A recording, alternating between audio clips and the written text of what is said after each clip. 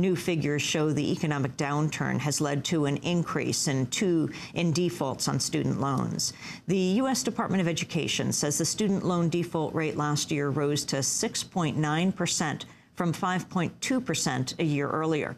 An estimated $500 billion in federal student loan debt is now outstanding. Independent Senator Bernie Sanders of Vermont has introduced a measure to establish a single-payer health care system. The American Health Security Act of 2009 would establish a single government program to guarantee health care to all Americans, including the 46 million currently uninsured. Advocates say the proposal would save some $400 billion by eliminating the bureaucratic costs of the current privately run system. The measure is similar to bills introduced by Democratic Congress members Jim McDermott of Washington and John Conyers of Michigan in the House. You can go to our interview with Independent Senator Bernie Sanders from yesterday at our website, democracynow.org. In other healthcare news, a new study shows nearly 1 in 5 U.S. workers are uninsured. The figure marks an increase over the mid-90s when fewer than 1 in 7 workers were uninsured.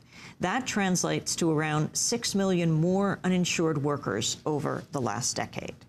The House has approved what's being called the biggest expansion of wilderness protection in 15 years.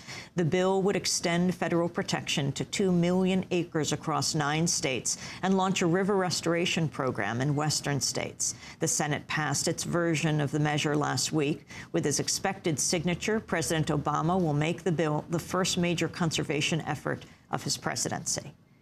Virginia Senator Jim Webb is calling for a comprehensive review of the nation's criminal justice system to reduce the growing prison population. Under the proposal, a blue ribbon panel would conduct a more than year-long investigation and propose reforms on issues including law enforcement, court sentencing, reintegrating prisoners. The proposed commission would also tackle gang violence, drug policy, mental illness, and prison administration. And in Canada, a U.S. war resistor has been granted a last-minute stay of deportation. The Canadian federal court says Kimberly Rivera will be allowed to remain in Canada pending a review of her deportation order. Rivera fled the U.S. in January of 2007, along with her husband and 2 children, to avoid returning to Iraq. And those are some of the headlines. This is Democracy Now!, democracynow.org, The War and Peace Report. I'm Amy Goodman with Juan Gonzalez. And welcome to all of our listeners and viewers around the country and around the world. Treasury Secretary Timothy Geithner outlined plans Thursday to rewrite the nation's financial rules as part of what the Wall Street Journal described as the most comprehensive changes to financial market regulation since the New Deal. Geithner's plan includes the creation of a single regulator to monitor any firm whose failure could threaten the financial system.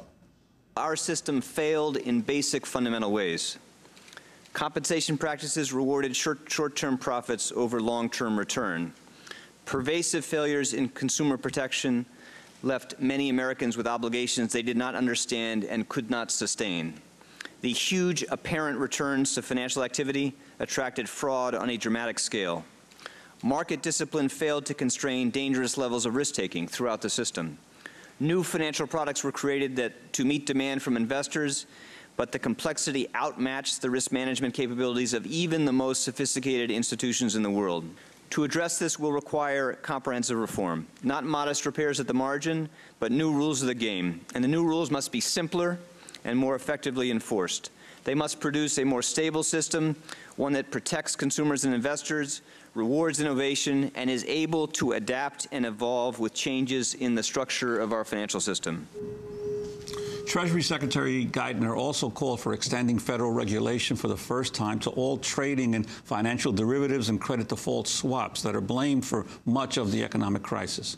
Under his plan, the government would also be empowered to take over major non-bank financial firms such as insurers and hedge funds if deemed necessary. Geithner's call for new regulations on Wall Street comes just days after he introduced a controversial proposal for the government to form public-private partnerships to take troubled assets off the books of banks. To talk about these stories, the economist and writer James Galbraith joins us from Austin, Texas. He's professor of public affairs and government at the University of Texas. His most recent book is The Predator State: How Conservatives Abandon the Free Market and Why Liberals Should Too. His latest article, No Return to Normal, appears in the current issue of the Washington Monthly. You are concerned about Tim Geithner's plans over the last few days. Lay out your concerns, Professor Galbraith. I think that plan is based upon an excessively optimistic assessment of the prospects for those assets. And what Secretary Geithner said yesterday, that these assets were issued to consumers that in many cases did not understand what they were getting into, and that they were magnets for fraud. Both of those remarks are absolutely true. But once one, I think, takes that into account effectively, you realize that the prospects for capital losses on those assets are really very, very high. The recovery rates are likely to be quite poor. And that we've already seen that with the banks that the FDIC has taken over, specifically with NDMAC in California. And so that suggests to me that this is this plan would have the effect of transferring the losses to the taxpayers without exacting any serious consequences for the banks that essentially created the fiasco. And since the financial system has to shrink one way or another, if you protect the largest banks, as I think the Treasury plan does, then the consequences will fall on other financial institutions which are relatively well managed and which did not take part in to the same degree in the subprime debacle. And those will tend to be smaller banks. And I think it's likely to be promote an unmanageable banking structure if we go that route. And secondly, it's not going to solve the problem which everybody would like to see solved, which is the complete breakdown of the credit system. It's not going to bring the economy back to life by the vehicle of new bank spending.